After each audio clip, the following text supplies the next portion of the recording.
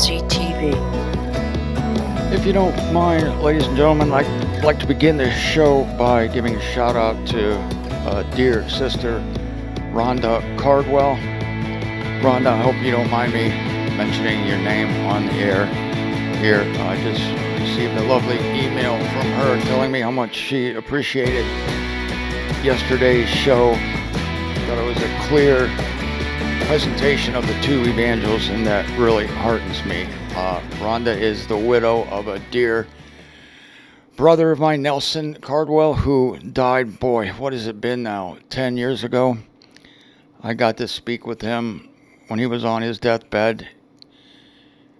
Rhonda and Nelson lived in Texas, and just such a dear brother, a supporter of the work, a friend.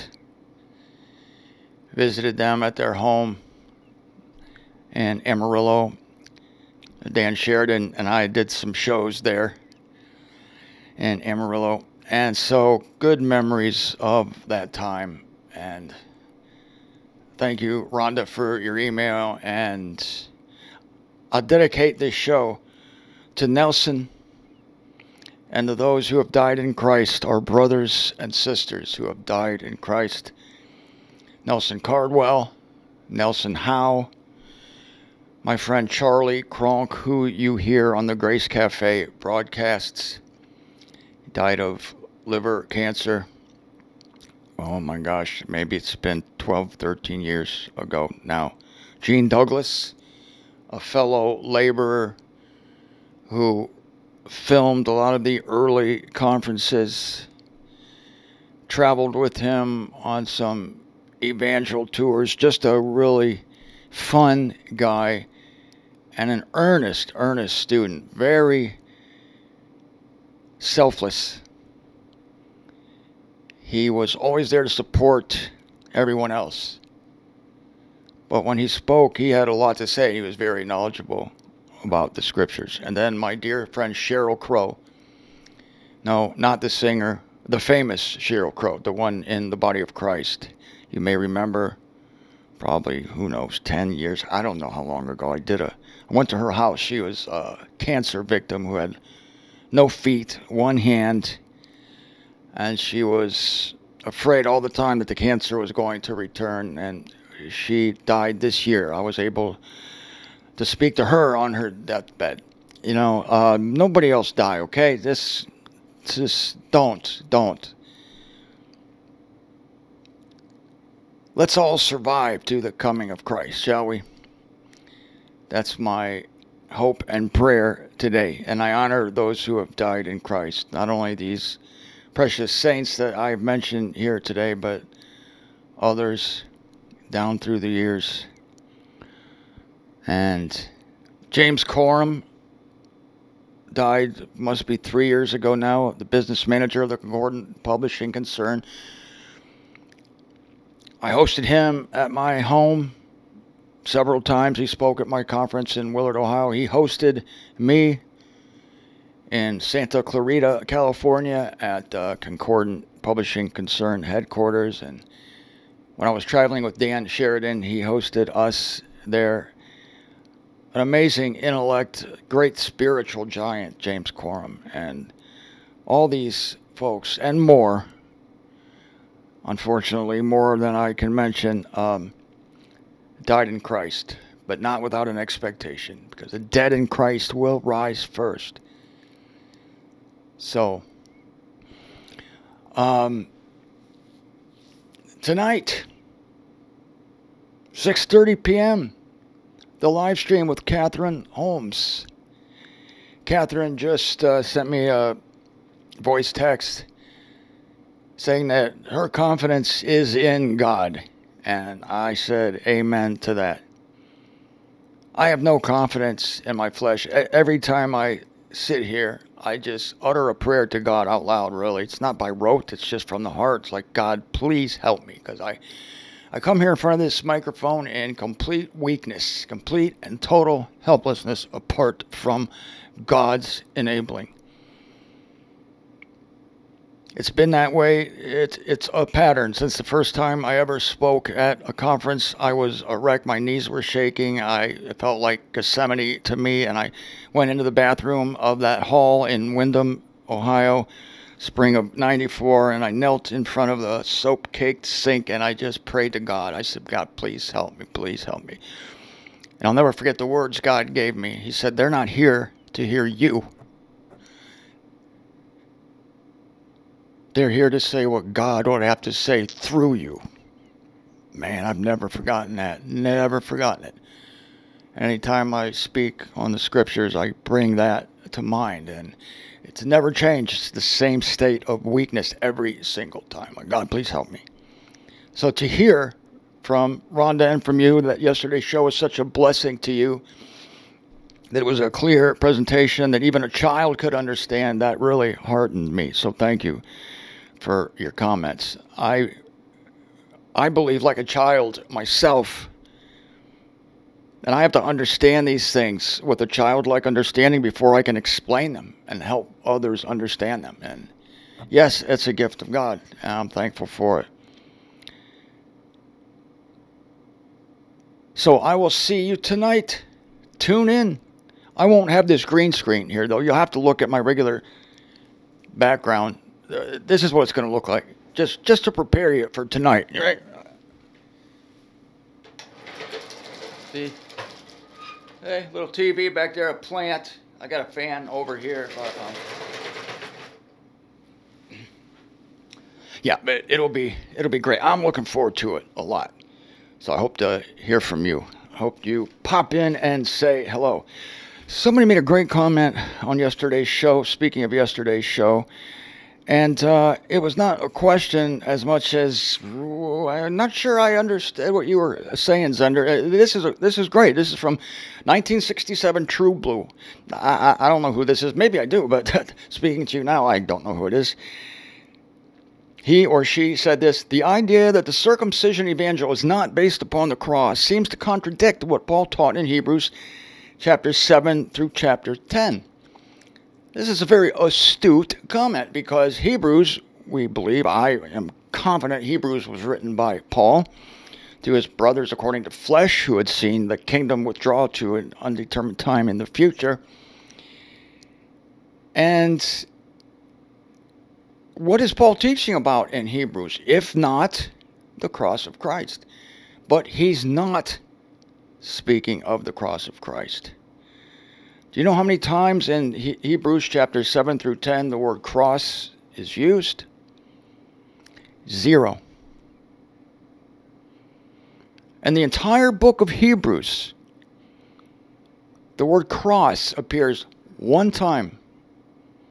And this is from the man who said in one of his own letters, I came among you knowing nothing except Christ Jesus and him crucified. The cross was everything to this man. And yet here he is writing this weighty letter to the Hebrews, and only 1 mention of the cross, and it's not even related to what Christ accomplished at the cross. And I'm going to show you evidence of that.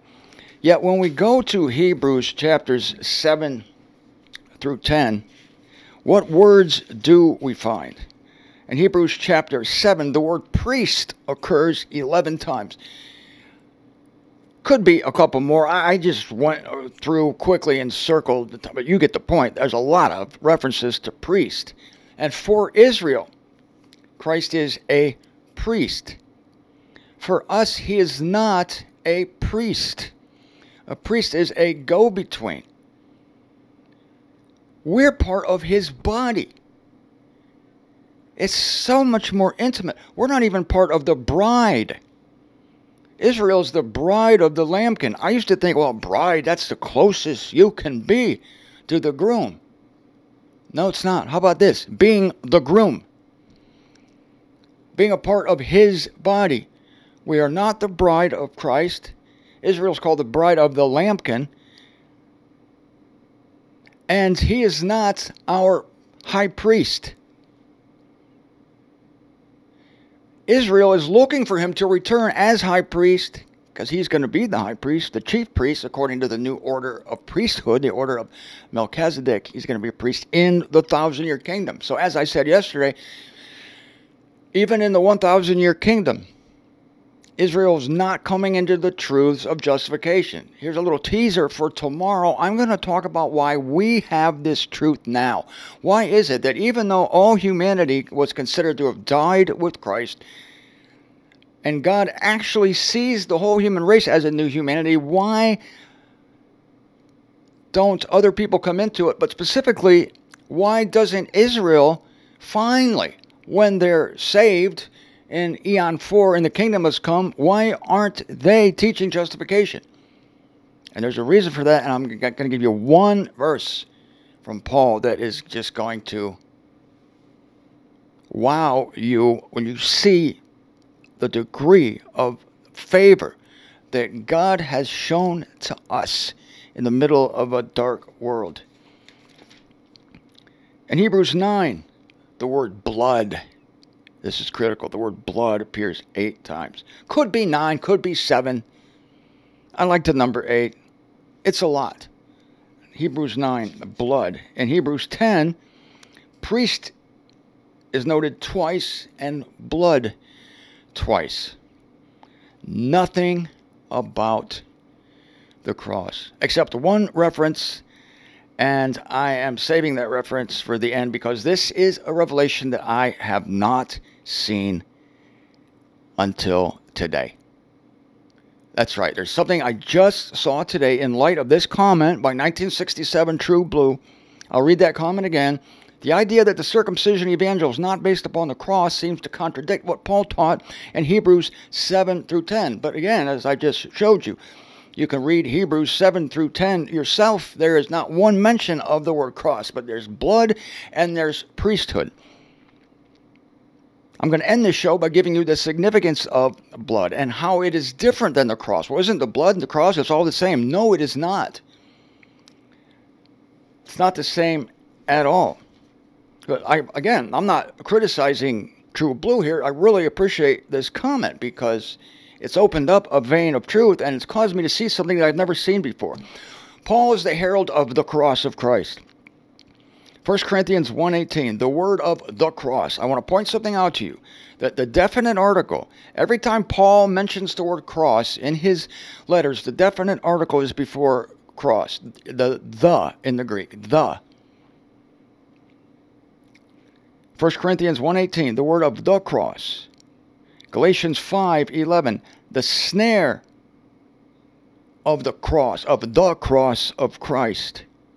Galatians 6:12, persecuted for the cross of Christ Jesus. Galatians 6:14, boasting in the cross of our Lord Jesus Christ. Philippians 3:18, enemies of the cross of Christ. Ephesians 2:16, reconciling the both, that is, Jews and Greeks, into one body through the cross. The definite article is definitely in the Greek text because in the concordant version it's in dark face type. If the article is not in the original Greek text, but it needs to be supplied for the sake of making a readable sentence, then you will see the in light face type, indicating that the Greek word the is not to be found in the original texts. Philippians 2:8, obedient unto death, speaking of Christ, even the death of the cross. Colossians 2:14, nailing the decrees to the cross. 1 Corinthians 1:17, lest the cross of Christ be made void. Keep that in mind. Bookmark that. How many times do you think Peter mentions the cross? 0. 1 and 2 Peter, no mention of the cross. But he mentions blood twice. Before this show is over, you're going to realize the significance of this. So all these passages I've just read you out of Paul heralding the cross of Christ, the cross of Christ, the cross, the cross. Here is the only mention of the word cross in the entire book of Hebrews, written by the same man who does nothing in his letters except herald the cross. Speaking of the snare of the cross, the word of the cross, persecuted for the cross, boasting in the cross of our Lord Jesus Christ, obedient unto death, even the death of the cross, lest the cross of Christ be made void. Here's the one reference to cross in Hebrews. Hebrews chapter 12. I'll start, to get the context, it's in verse 2. I'm going to start in verse 1. Surely in consequence then, we also have so vast a cloud of witnesses encompassing us, putting off every impediment and the popular sin, may be racing with endurance the contest lying before us, looking off to the inaugurator and perfecter of faith, Jesus.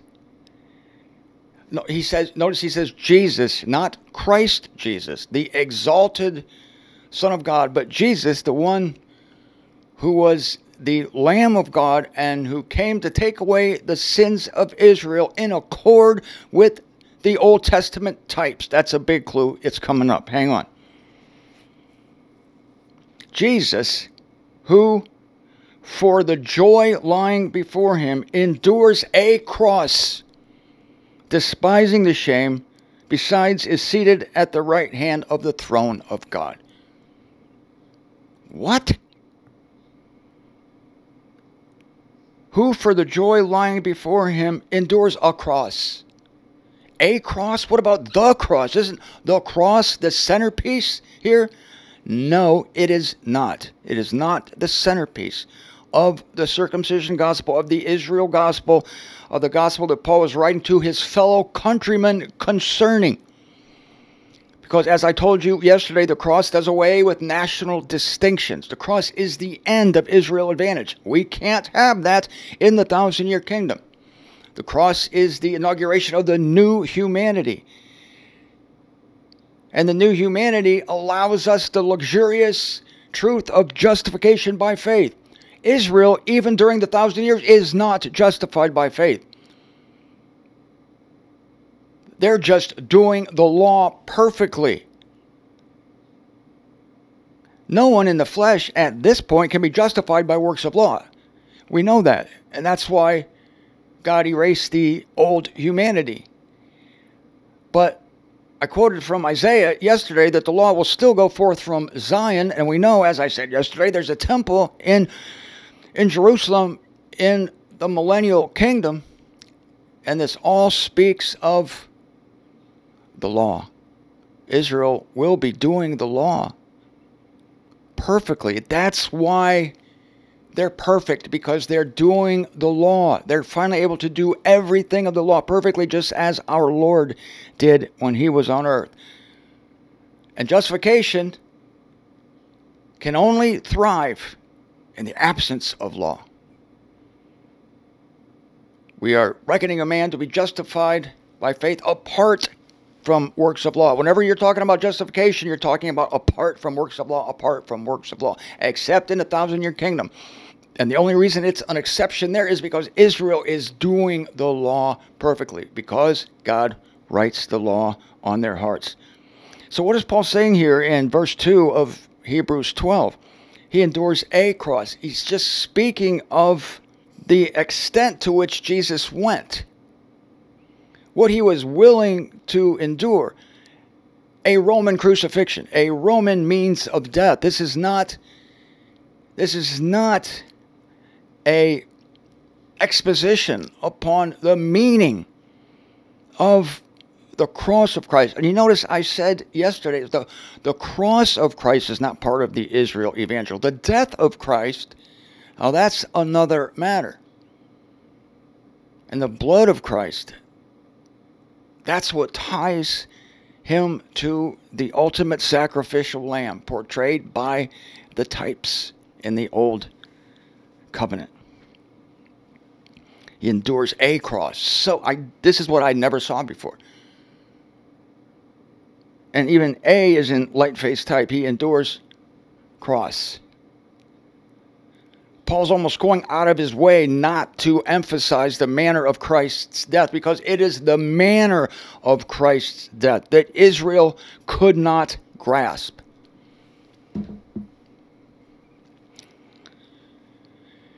To Israel, Jesus Christ was the fulfillment of the types.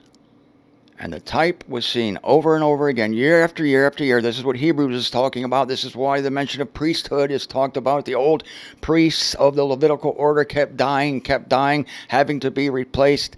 Yet there's one chief priest who enters one time into the holy place with his blood, cleanses the altar, cleanses the sins of the people of Israel. It's the ultimate propitiatory shelter. We don't have a propitiatory shelter. We don't need shelter. Sheltered from what? Righteousness? We don't need sheltered from righteousness. The crucifixion of Christ was something that Israel had to repent of. Not only was the cross not the centerpiece of the evangel, when Peter is preaching on the day of Pentecost, 50 days after our Lord's resurrection, he implored Israel to repent of crucifying the Lord of glory. The cross was not the centerpiece of the evangel. It was bad news that required repentance. You crucified the Lord of glory. The cross was bad news to Israel. It's good news for us, bad news for Israel. They had no idea what the cross meant. They had no idea, because I know I've said this before, but this is a great context, the context of justification by faith, to talk about this again, is that Christ being the fulfillment of the Old Testament types for the sins of Israel. I mean, isn't that what God wanted them to see? The blood of the lamb, throat was slit, the blood was let out. As soon as the blood was let out, the soul is in the blood, so the feeling is in the blood. Without blood, there's no pain.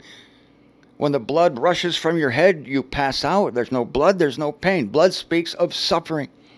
And the lambs, the goats, did not suffer. They slit their throats, the blood was let, and then the sacrifice was offered. There was no suffering. And Christ was the Lamb of God. And when he went to the Roman stake, the sons and daughters of Israel, even his own disciples, had to have gone, what the hell was that? 'Cause even if they could be convinced that he was the ultimate sacrifice for Israel, why wasn't he laying upon an altar, had his throat slit, died painlessly? And wouldn't that have been impressive enough to take a human being, the Son of God, into the altar of the temple, offer him, much as Abraham was willing to sacrifice his son Isaac? Abraham wasn't going to torture Isaac. Abraham wasn't going to nail Isaac to a cross, to a tree. No. He was going to slit his throat and let out the blood.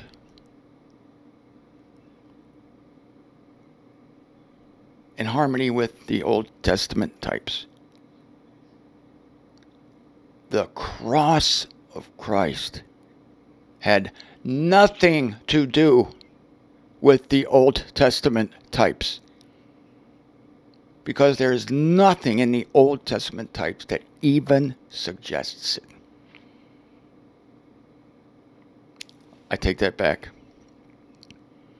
I take that back.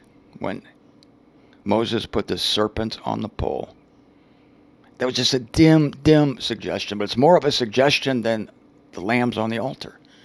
Put the serpent on the pole, and anyone who looked at it was cured. Jesus Christ became sin on that pole. It wasn't a cross, it was a pole. It was a stake. Concordant should make it stake. The Greek word is stander. Staros is the Greek word. The English element is stander. It was a stake. But the torture of Christ was the thing that not even the Lord's disciples could wrap their heads around, because what was happening there on the cross was more than simply the Messiah, the Son of God, the Lamb of God, offering up his blood once and for all, as Paul explains in Hebrews, for the sins of Israel. Again, if it was only that, then we would have seen a far different death.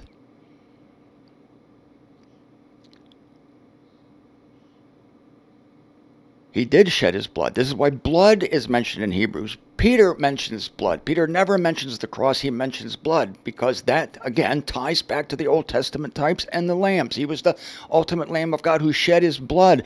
Shed his blood. That's as far as Israel could go. I want you to really see this. That's as far as they could go.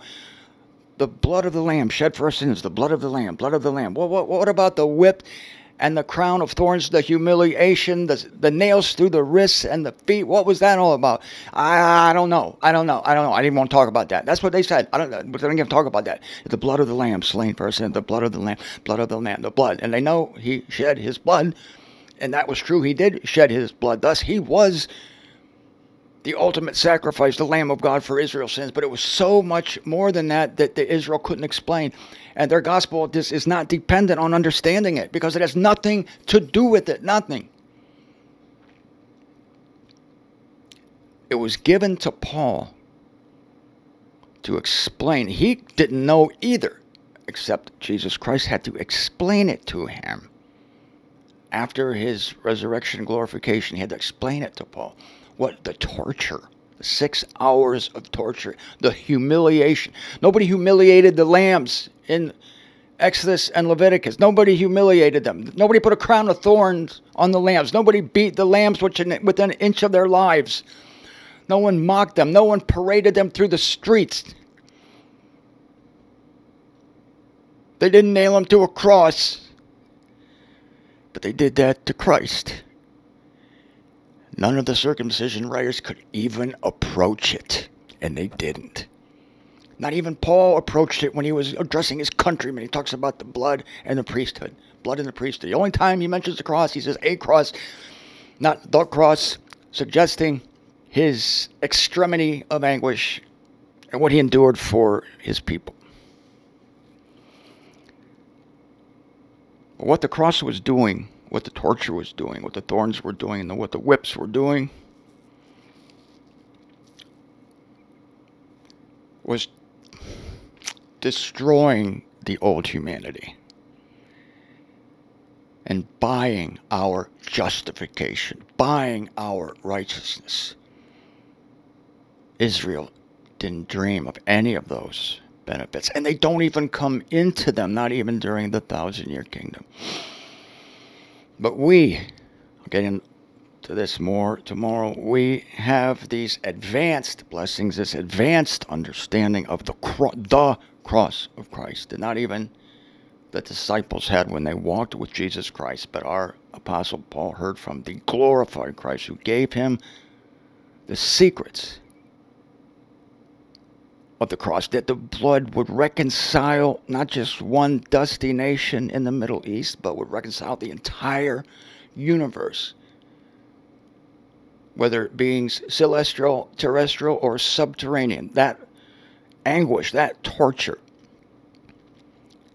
bought the salvation and the reconciliation of the entire universe.